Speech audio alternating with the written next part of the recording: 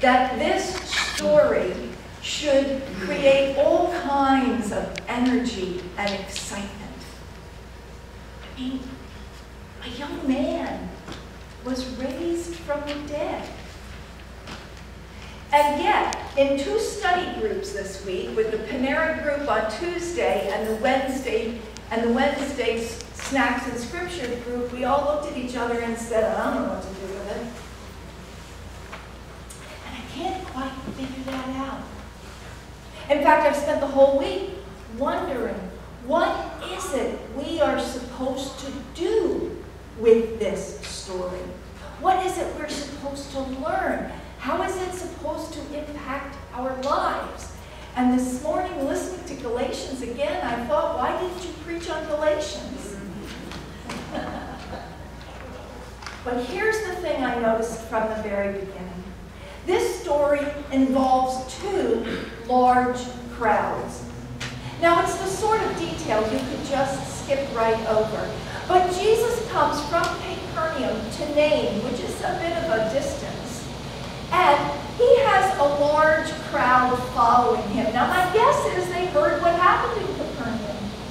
Or they've heard the rumors, or they've been down to the marketplace, or let's be perfectly honest, it's kind of a dull day.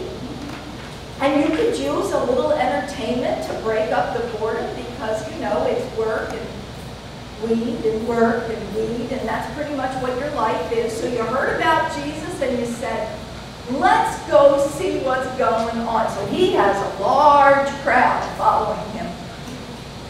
And Jesus enters this village, and there is another large crowd, and they are gathered for an entirely different reason.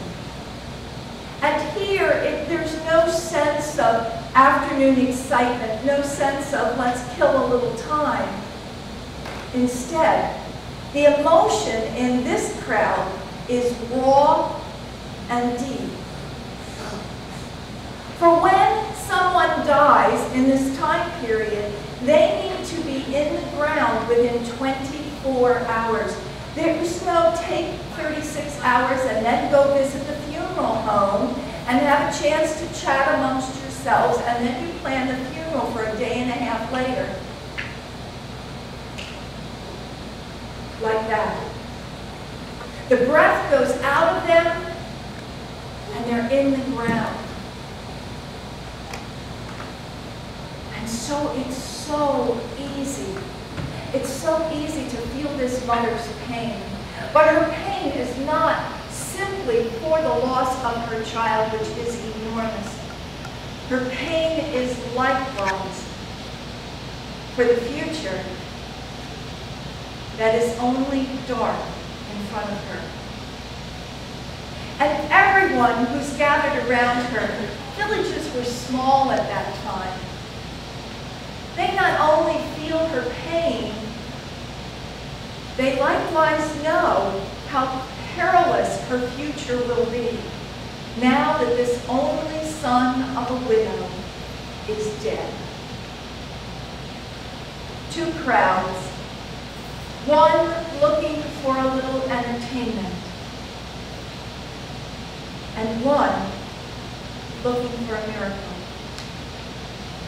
And in the middle, on the road, is Jesus. Now we focus on this group over here, on this young man who Jesus brings back to life. But of course, Jesus has given life to more than just the young man. He has given life to the mother as well. When we speak of resurrection, we speak of hope. We speak of how tomorrow doesn't have to be the same as today. We talk about how you can't imagine what tomorrow will be like. That's what we talk about. That's what she was hoping for. It was hope beyond hope, and despair beyond despair. And this crowd over here doesn't mean to be disrespectful. I mean, it really isn't. have the same customs, but that wasn't exactly why they were here, and really they didn't know the boy to begin with. And on any given day of the week, we're standing in one crowd or the other. On any given day of the week, we are either spectators to what God is doing in the world, looking for a little excitement, enjoying some sort of uplifting day, or we're here with this crowd and we cannot breathe. And we are in desperate need of the Lord's favor. And there's Jesus in the middle of the road. When I went to seminary, one of my favorite professors would say, when you do theology, you're going to fall into one ditch or the other. Meaning, it is very difficult to effectively talk about God and how God works in the world without falling into one heresy on one side or one heresy on the other. And that's not because theology is so hard, it's because God is so deep and mysterious and we are human beings. But here we have it. I thought it was such a good example. We got Jesus in the middle, and we either fall off on the left, sort of going on with our day, looking for something to break it up, see if God can pull something off today. Or we're on the other, and we're in desperate need of God's action in our life today. Two large crowds. And on any given day, we are in one or we're in the other. So this raises some questions for me. How long did it take this group over here to figure out that what they had experienced was beyond just a miraculous, exciting sort of miracle, he's a prophet thing, and it was something bigger, something divine? And how long did it take before that widow could literally catch her breath again and trust that her son was not going to keel over at any given moment, and believe her one more time that this in fact was a gift, and it had to be from God, and it was a gift for a lasting time, and she was being invited to simply live into that gift. How long? And the folks over here, now I'm going to tell you, if it were me, I'd be in one of two places in this crowd. I'd be way, way, way in the back because crowds make me crazy.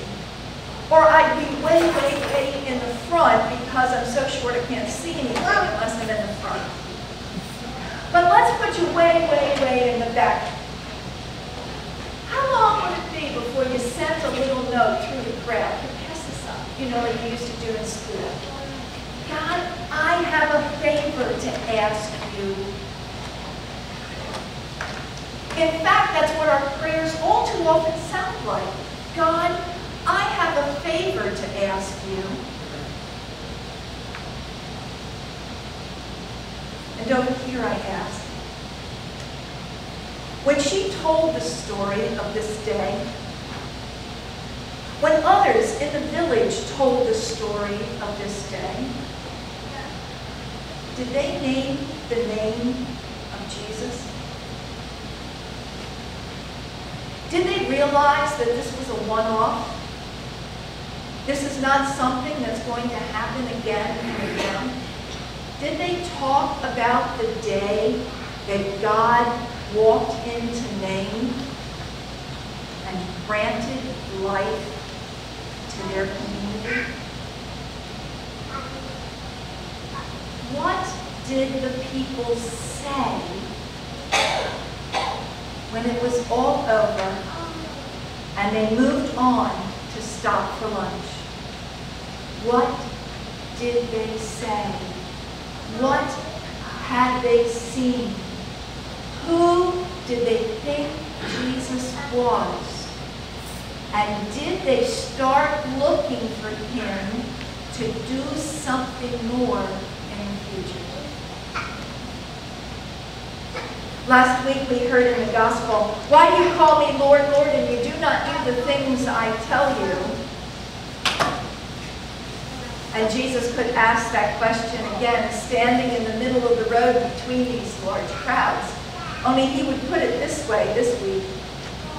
Are you ready? Are you ready to call me Lord, Lord? Are you ready to step into the road and to follow the divine life? Are you ready to see me as God acting in your life? Are you ready to leave the back of the crowd where you have to say, what did they say? What did they say? Are you ready to come forward? Are you ready to name the name of Jesus when you see God at work? Are you ready? Are you ready to call me Lord, Lord? And now do the things that I have told you to do, so that you too might taste of life, so that you too might live into this great gift of hope and tomorrow. Are you ready? I believe that a great deal of this story is intended once again to ask us where we stand and what road we're going to take and who we're going to follow. Amen.